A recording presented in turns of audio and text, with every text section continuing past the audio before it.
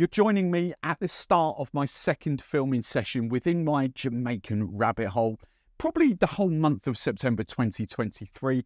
I've already filmed the Appletons, the 8 and the 12. I filmed the Zymaca and the 5-year-old company, the Indies.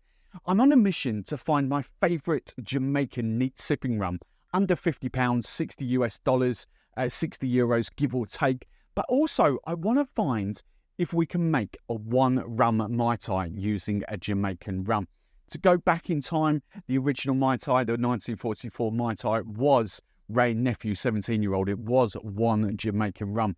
I want to find my favourites as we go through this journey. At the moment, it is the Zymaca, but for neat sipping, I really do love that company, the Indies. So I've just had a little refresher.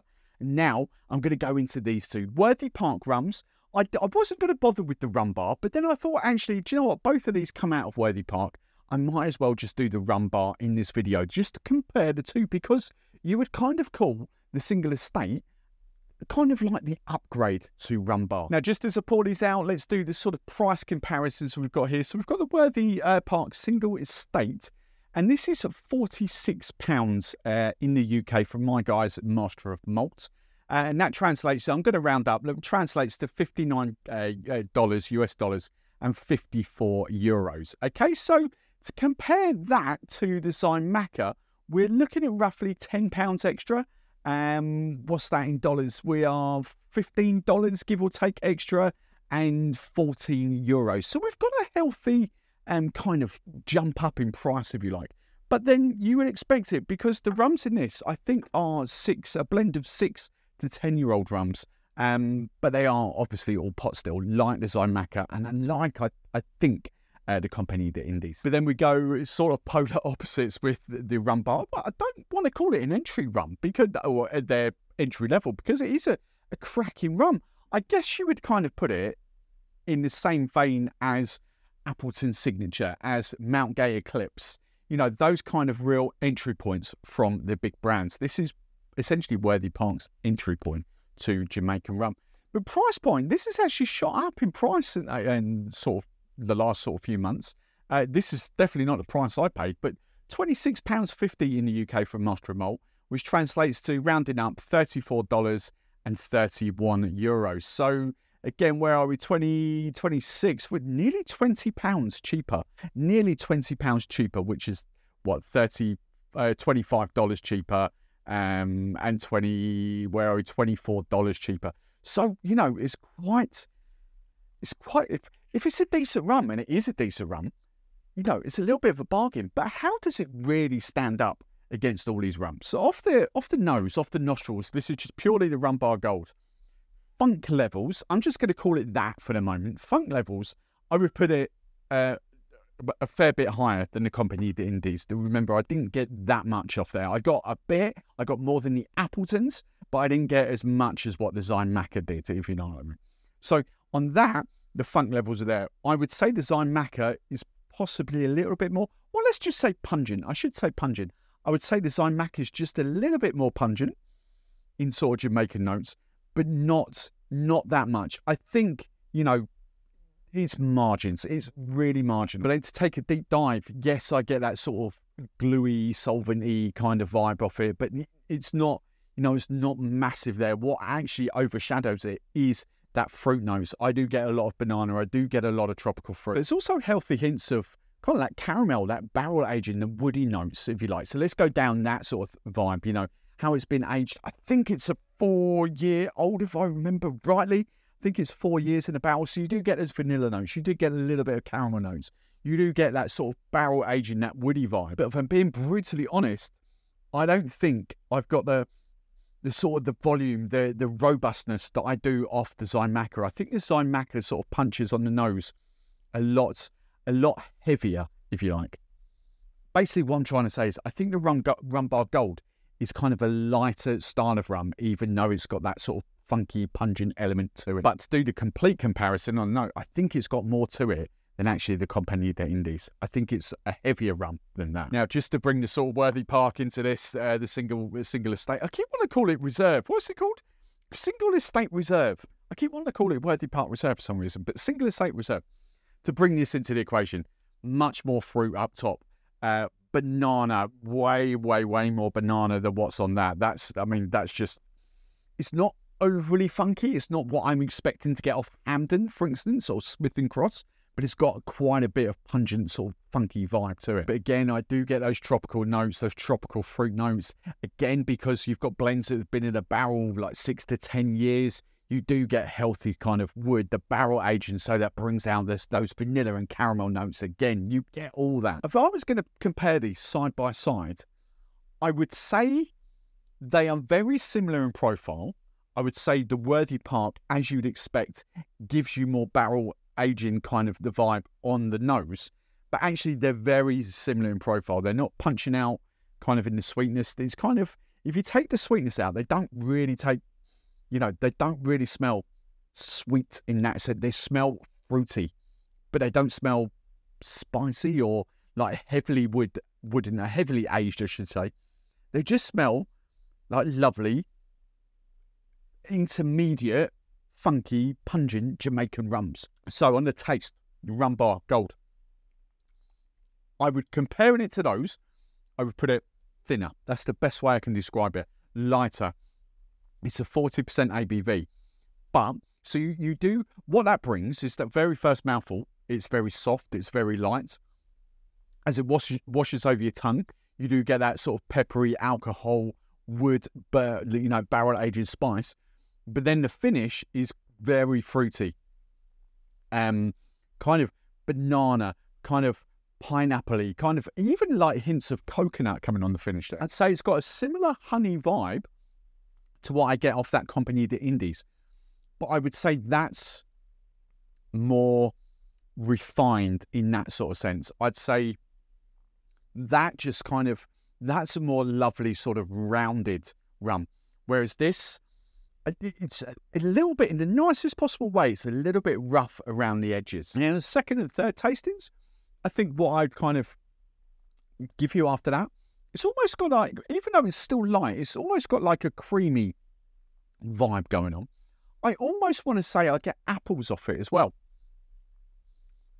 I think it's a very funk level. I haven't really described that. I do get, don't think I have. I do get a little bit of an estery vibe, but I don't get, basically, I don't get Zamaka. I don't get that pungent kind of funky aroma, funky sort of taste that I would do off that. The glue, the solvents, the banana esters. I don't really get that. It's there a little bit. It's just a lovely, I would put this more in tune with Appleton 8 than I kind of would with that Zymaca, with those sort of funky notes. Not really much else I can give you on that. Quality mixing rum. I haven't got particularly high hopes for that in a Mai Tai. I don't think there's enough on it to sort of punch through, but we shall find out. Let's dive into the Worthy Park single estate instantly. Within seconds of it hitting your mouth, within milliseconds, way more refined, way more barrel aged, way more wood up front. It is that wood up front. It kind of makes it a thicker, more unctuous rum. I like that word. I haven't used that word for a while. Kind of, what's the word? I wouldn't say creamier, but just kind of gives you, bearing in mind there's no dosage, but it just gives you this more robustness of a rum. And it's interesting, the journey of that, because the sort of mid palate in that is quite feisty. It's 45% ABV, 90 proof. You have to remember it's stronger. We're going up, you know, against the Appletons, against those two. We're going up. Comparing that to that, that's pretty much like water. It's not, but you kind of understand what I'm saying. You know, that 5% ABV does make a dramatic difference to this. But as I was saying, the journey, the mid palate is definitely kind of wood and burn and spice, but the finishes out, I wouldn't say it's exceptionally long finish, but it does finish out into those tropical fruits. There's a little bit of banana there. There's a little bit of sort of pineapple. I'd say there's also quite a healthy kind of glug of vanilla at the end there. I think that's probably what kind of you're thinking makes it sweet. I definitely wouldn't call this a sweeter rum, but you've kind of got that finish where that vanilla sort of rounds everything off and kind of does give you the impression it has got a, that's where I got the word unctuous from, if you like. It's that vanilla that kind of tricks your mind into thinking it's sweeter. It's not. It's just, I would call this a very rounded rum. To put this in a category, I'm expecting this. We're going to do it in literally like in a minute. I don't expect this to be fantastic in a Mai Tai, like an all-star. I expect it to make a great Mai Tai, but again, it's just not got that funky element that I fell in love with the Zymaca.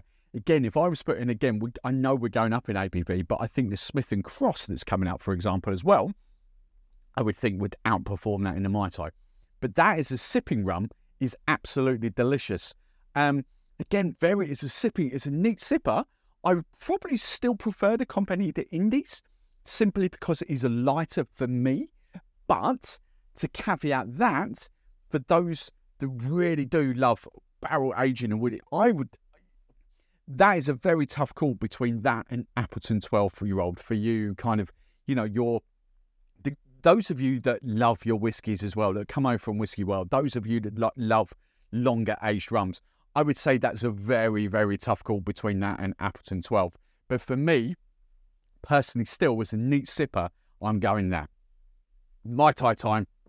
See how these perform. Now, any excuse to drink and make a Mai Tai to refresh my palate. This is the Mai Tai that I made in that first video to start the series off. It is a 45ml Zymaca 15ml plantation OFTD. As kind of what I would just make at home. I'm not saying it's the best Mai Tai, it's just what I would naturally make here in the studio. So to go back as well, just so I've got that fresh in my head, I've also made the Zymaca, because out of the first 4 rums, the Zymaca was that Mai Tai rum. As I said, still for me, I love what the plantation OFTD brings to the party, but as a 1 rum Mai Tai, that is still where it's at. This is absolutely delicious. You should have had that with a straw. Now, how does the Worthy Park Single Estate and the Rum Bar Gold perform? They are both lovely Mai Tais. There is absolutely nothing wrong with them. Again, as I'd said with like the Appletons, you know, there is nothing wrong with them. Same as the Compagnie des Indes. They are great tasting cocktails. If you use any of those rums to make a Mai Tai, a single 1 rum Mai Tai, they are great cocktails. Does it take the Mai Tai to the next level? No. The Rum Bar, not even remotely close. It is too thin. The ABV is not there for a start. Yes, you could use more rum, but the character of the rum is still not going to come through in that cocktail. It is tasty. It's lovely. It's an afternoon sort of sipping drink. But, you know, it's almost like more of a kind of an almondy orange daiquiri, if you like. That's the vibe. That's the lightness vibe that it gives me. It just doesn't, you know, it just doesn't even come close to this. That's fantastic. So the Rum Bar Gold has gone. You know, would I restock that now? At that price? Probably not, to be honest. Now that I know that, what, you know, is only a few, it used to, I swear when I got this bottle, it was literally just a couple of pounds over 20. It might have been like £22, 21, £22, something like that. To see it now at £26.50, that's quite a healthy jump. So I potentially wouldn't restock that now. I do think I would rather pay the extra bump in money and have either of those two, if you like. But where do we come with the Worthy Park Single Estate? It is lovely.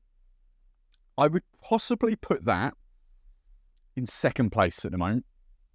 It does give me the body. It does give me the alcohol sort of punch. You know, you just do a 60ml. All right, that's not 60ml. They're half Mai Tais. But it just doesn't deliver on that pungentness. Remember that word, that key word. Ray Nephew, 17-year-old, the original, brought pungent. That pungent taste, that pungent aroma to the Mai Tai. Now, that is what I get off that. That's delicious. I think we can still do better, and I'm looking forward to the stronger rums that are coming. But the Worthy Park just doesn't match up to that. So cracking Mai Tai. If you're, how to sum that rum up, if you are, as I've already said, if you are a neat sipper that loves your longer aged, that is potentially your pick out of the rum so far. It'd be close between that and the Appleton 12, definitely. But for me, I still have to go for that for cocktails and neat sipping. I do like that, but still I'd still really enjoy that for neat sipping.